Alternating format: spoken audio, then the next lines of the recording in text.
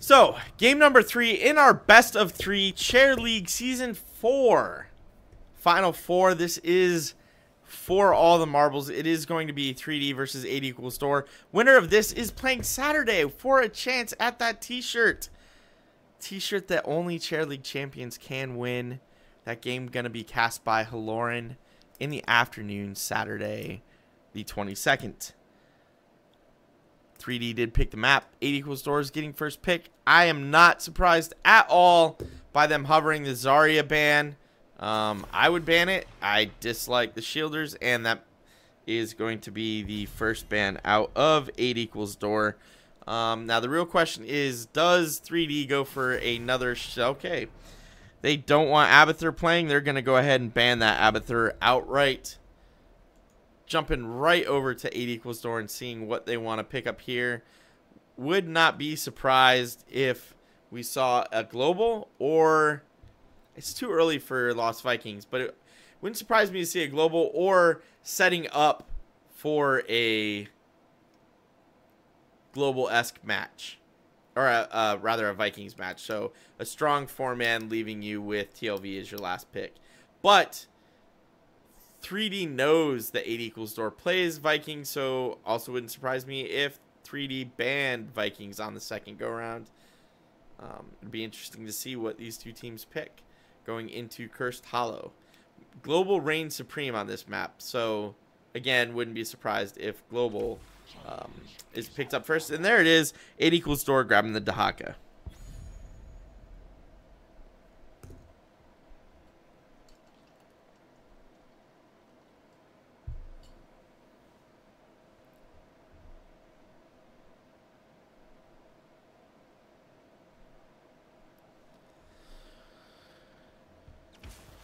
Alright, and 3D answering back with the Falstad pick.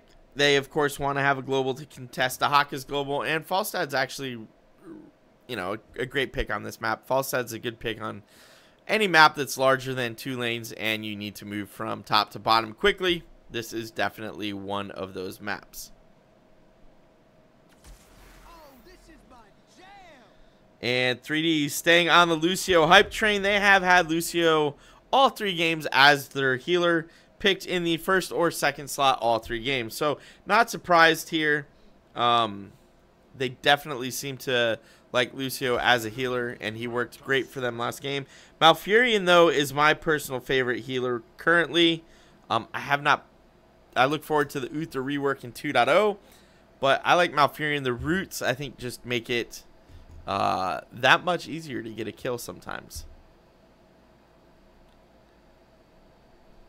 And it definitely doesn't hurt to have Innervate going out on your carries. Or in some cases on your warriors. Malfurion players out there, don't forget, warriors like mana too. And Innervate can help us. And Muradin is the second pick. So, this is interesting. I like what 8 equals door has done here. They've gotten all of their heroes that are ban-worthy out of the way. They have a tank. They have a solo laner. They have their healer saying, yeah, you guys can ban what you want, but really there's so many ways we can go with this comp as it stands right now that you really can't stop us from doing a good job here. Not sure this is TLV worthy, but they could make it work. I'm not sure they would have enough DPS to do it, though, if they do end up going Vikings in that last slot. So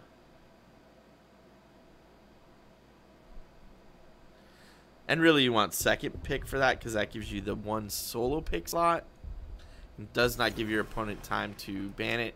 But a Zeratul ban on the side of 3D, could they perhaps be thinking about going Lost Vikings? Zeratul, of course, infamous for hunting down Vikings in every way, shape, or form.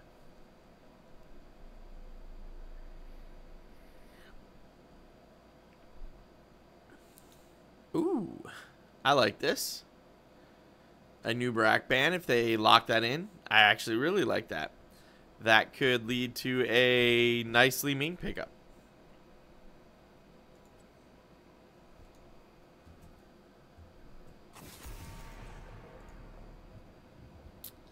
And they stick to that Anubarak pick.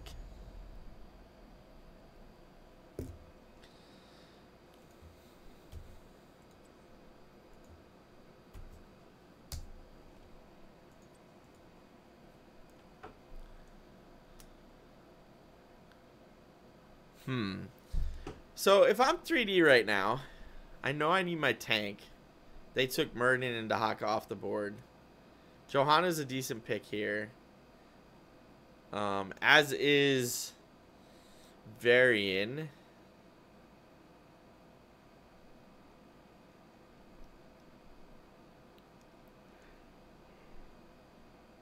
Plus a damage dealer, you know they can't do anything. So Li Ming's not here. So Varian Li Ming is not bad to pick here. I'm not sure they will, but I kind of like that. Li Ming can poke for days on a tribute spawn. But the Arthas Tychus is the choice we get. Okay. Arthas does a lot of damage around him. And can really slow down heroes. Especially with the roots. As well as the aura, his E. Tychus, of course, like I said earlier, great into double warrior. Great just overall damage. It's just a bummer he got his range nerfed. But Tychus, also a good pick. I don't know that either team's going to go TLV, but they obviously they could still do it, right? A team is going to make what they want to work here. So it is absolutely possible that they make this work. I'm just not sure that they're going to try and force that square peg into the round hole. Always possible, though. Always possible. And honestly, 3D's got a decent 4-man comp. They could TLV without a problem. Alright, there's the Li Ming. And there's the Greymane. Alright, so that's the damage we're going to be rolling with for 8 equals door. I like that. Li Ming and Greymane can put out some serious numbers in a short period of time. Their burst is incredible. And against the Lucio, that could actually work. Until 10, when Lucio has, let's break it down. Then it becomes, even with the amount of burst Li Ming and Greymane can do, it becomes hard to get through that shield, because that shield is just so large that you just have to back off and say, all right, let the shield expire, and then we'll push in again.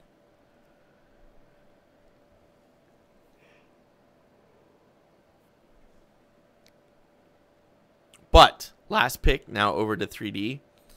Will we see a Vikings, or will we see something a little more normal like a Vala, a Kael'thas? Kael'thas can work as well.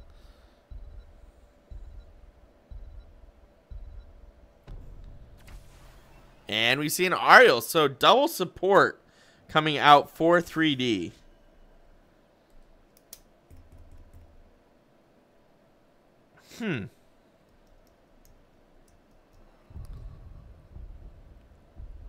I mean, it will be easier to keep everybody alive with a double support, but Ariel, she'll get a decent amount of hope from Tychus and Falstad, but not like Vala and Gul'dan levels of hope.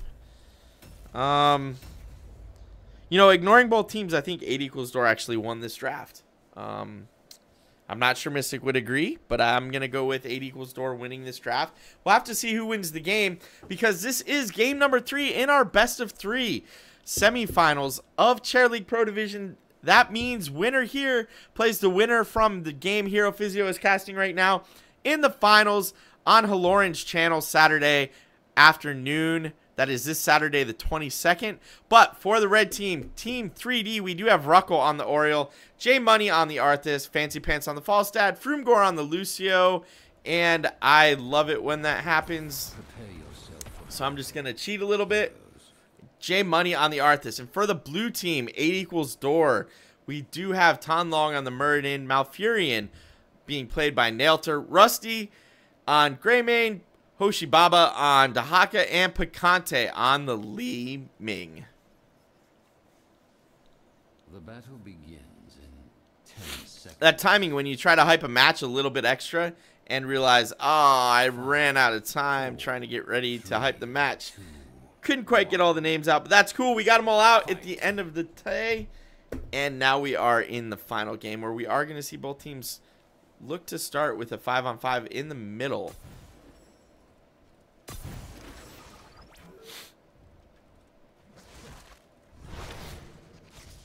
And there's that Li Ming poke. The distance is crazy.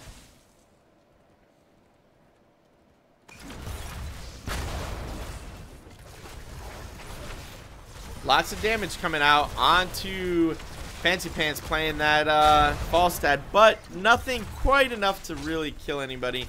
Spread damage coming out onto the Arthas and the Lucio. Again, nobody quite able to die. Falstad rotating down to where Dahaka is. Bottom lane, and we still have a pseudo 3-on-4 going on mid lane. Dahaka, of course, saying, alright, it's cool. I am now going top lane. See ya. And we got a 3-man rotation from 8 equals door coming into the bottom lane.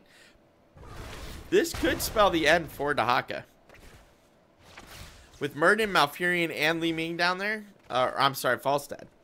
But Dahaka, of course, being pressured by 2 healers and a Tychus. Greymane coming up to help out his poor buddy Dahaka. Falstad, of course, still alone against a Li Ming Malfurion. Malfurion still hiding in the bushes. Quick, someone report Nailter AFK. And then mid lane, we do have Murden and Arthas swinging their wet noodles at each other. I don't know how many of you are warrior players, but when you get warrior on warrior in the middle lane, it gets kind of boring as a warrior player. So, yeah. But bottom lane being pushed in, that top cannon tower out of ammo and down health-wise as well. So some value coming in for 8 equals door in that bottom lane. Dahaka now traversing to the bottom lane. Li Ming throwing orbs and magic missiles at the Arthas, looking to cause some damage, while Muradin has now transitioned to the top lane. So both teams sitting at 4 right now. XP very, very even. Structurally, they're very close to the same. But it's interesting. We see 8 equals door kind of moving their rotations around quite frequently and not leaving anybody statically in one lane for any period of time. Cycling through who's bottom lane, who's top lane, who's mid lane, and, you know, really just making life difficult for 3D to react correctly to it. But we are going to see first tribute spawn, and that is going to be in the bottom lane. Both teams on 5, so no advantage XP-wise. Ooh, Arthas trying to sneak around here a little bit and aggressively position on 8 equals doors side of the map for this tribute spawn. Li Ming looking to interrupt. Falstad does so, but at her peril, she goes down really fast there between the roots from Arthas and Falstad putting the damage in, but Falstad not out of danger. Greymane saying, that's cool. You kill ours, we kill yours, and Arthas is now down to the Greymane. Dahaka grabbing the tribute. Tychus, of course, had to clear the giant camp that Greymane had picked up top lane earlier. And we do see a rotation of Ariel, Lucio, and Falstad to the bottom lane slash Merc camp in the bottom lane Siege Giants for 3D. Top lane Murden just kind of moving around, looking to do something here. Not quite able to. Greymane finishing off the Bruisers mid lane for 8 equals door. And Li Ming Malfurion putting a decent amount of damage into the Arthas.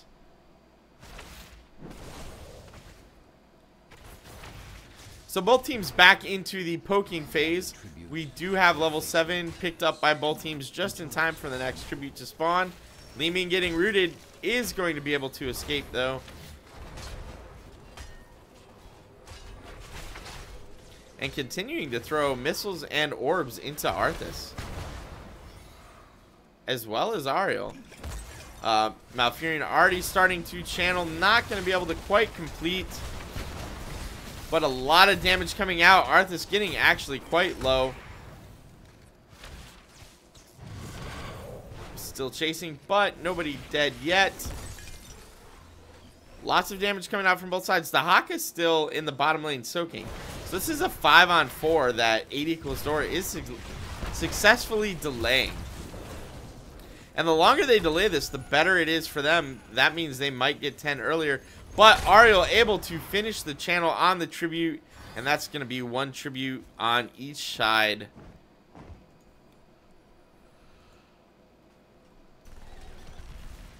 Dahaka in danger, trying to get back inside of his wall.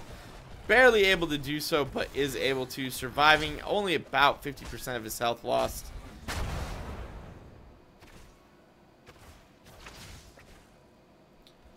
We do have 3D rotating back up towards the mid lane, looking to put some pressure possibly on the Li Ming, but well spotted by Malfurion.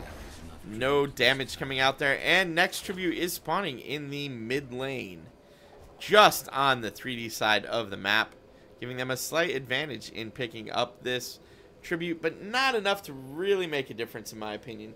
Just enough that it exists.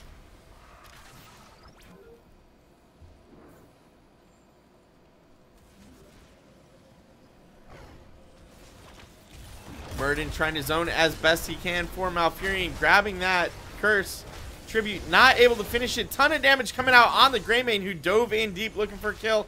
He goes down, and that should be enough to have 8 equals door back out and let the tribute go over to 3D, but not quite, as Li Ming interrupts one more time. Dahaka back soaking mid lane and bottom lane as best he can, while the rest of 8 equals door soaks the mid lane. Both teams pretty close to 10, looking to pick up that magical number 10. Nobody has completed their quest yet. Falstaff flying down bottom to try and deal with that Dahaka.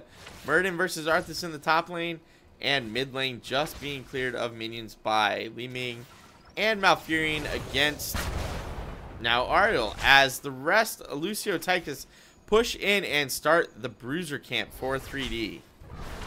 Greymane, of course, on the Siege Giants camp for 8 equals door, finishing that and moving into another position. Bottom lane, we do have most of that front wall down on the side of 3D.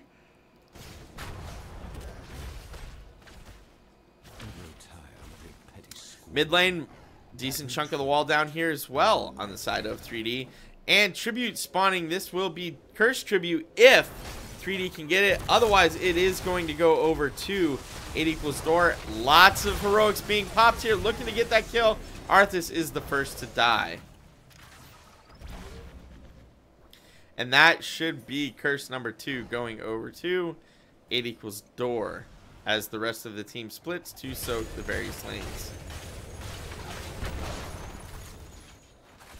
We are going to see Murden go all the way to the bottom lane to try and deal with this Falstad, who is actually on the fort for 8 equals door. Falstad going to barrel roll out and look to stay safe.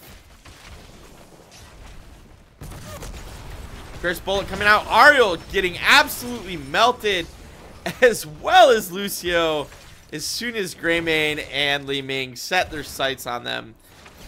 Oh, wow. So curse bullet, teleport in, laser beam comes out. That's going to be 2 dead support characters on the side of 3D. Great kills. Great kills. And that's going to be top lane fort going over to 8 equals door, giving them 13 versus 11 and allowing them to what should be a free curse tribute here.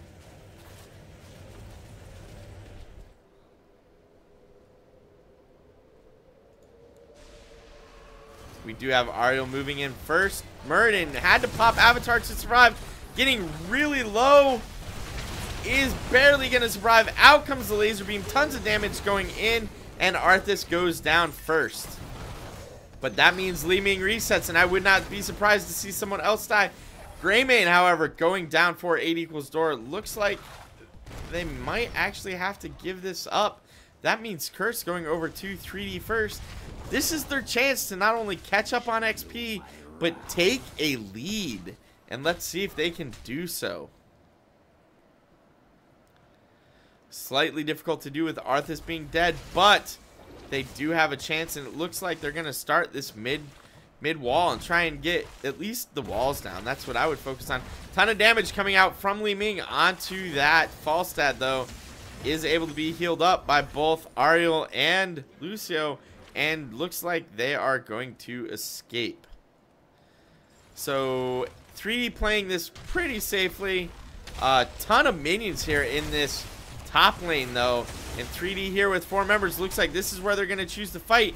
Murden getting oh so low, body blocked by Lucio after being knocked back, is going to die. Li Ming throwing out her beam, trying to secure a kill and help her teammate escape. Not quite able to do so, but the B steps coming out anyway, and that's going to be top fort down for 8 door.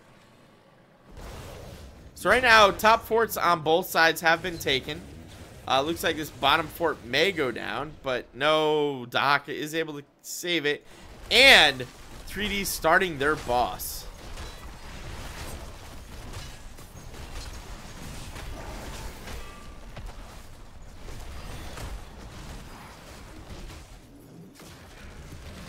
So, red boss taken. Of course, 8 door also starting their boss.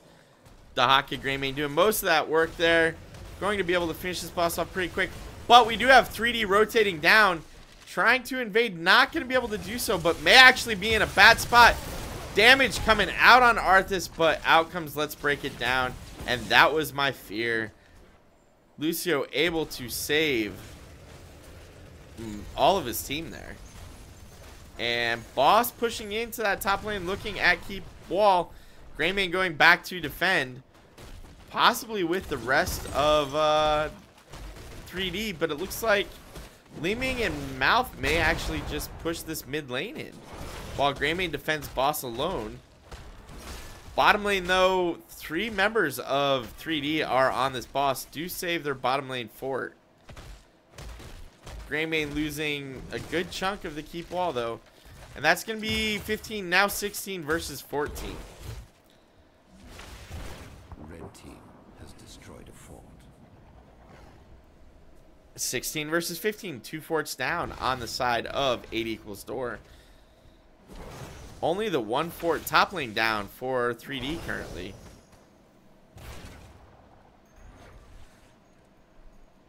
Ooh, what have we here? This could be an invade, but base checking a bush with Arthas in it. Not always a safe thing to do. Tons of damage coming out on Arthas, but he is going to survive with the rest of his team there to back him up. 3D versus 8 door. We could see a 4-on-4 fight here, but it looks like we might not. And 8 door going to be able to successfully invade this camp and take it away from 3D. Tribute spawning, curse point coming up right now for 8 door. Are they going to be able to secure this curse, and are they going to be able to make more happen with it than 3D did? 16 versus 15, I'm going to say yes. Li Ming already finishing that channel. Curse has been taken, and now 3D needs to be ready to defend, because 8 door is looking to get a kill and looking to keep wall if possible.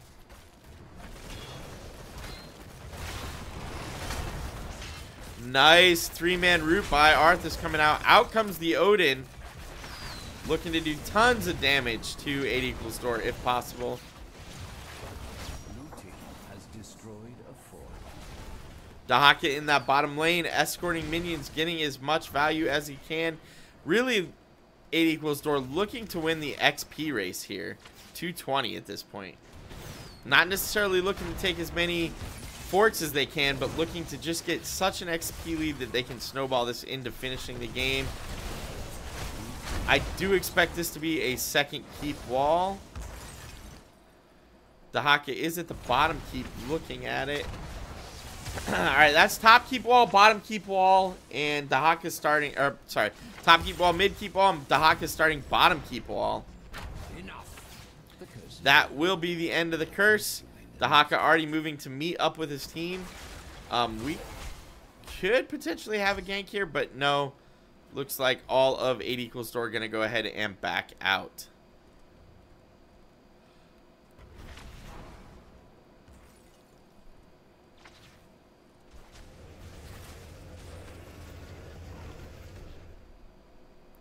So structurally, 8 door is actually in a much better position now than earlier.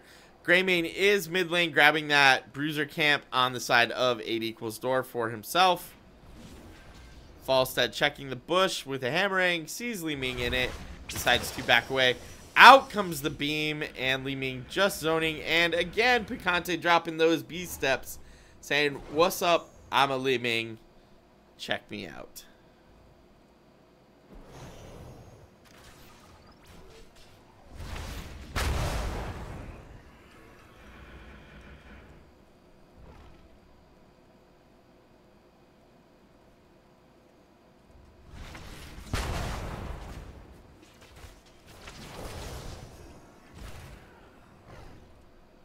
So Falstad's soaking top lane, trying to get XP for his team. Dahaka's soaking bottom lane, trying to get XP for his team. We are going to see 20 versus 18 would be my guess. Camp's being picked up by Greymane in the back and the rest of the team in the front.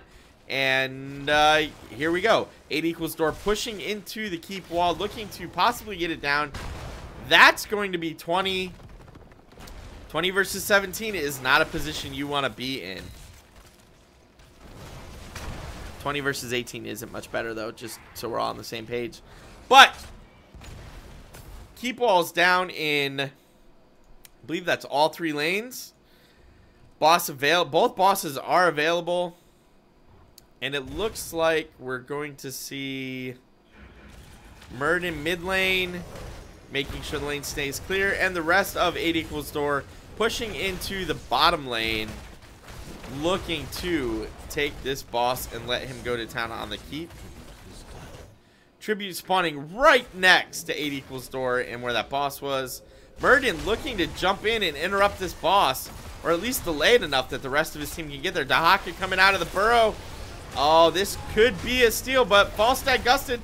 Falstad may have gusted early.